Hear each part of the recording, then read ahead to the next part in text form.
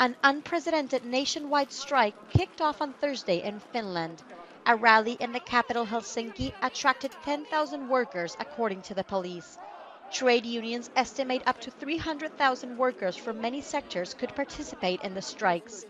Much of the Nordic nation has ground to a halt, with transport sectors, planes, trains, ferries, and buses out of action today. Me kilpaillaan maailmanmarkkinoilla ja se, että suomalainen pärjää siellä maailmanmarkkinoilla, suomalainen työ, niin se tarkoittaa siitä, että siinä kilpailussa suomalainen työnantaja, työntekijä ja Suomen valtio on samalla puolella. Major Finnish trade unions are protesting against government plans to reform labor laws. Among the key issues are significant cuts to social welfare and rewriting the rules of collective bargaining. The government insists the reforms are crucial to keep Finnish economy competitive and sustainable.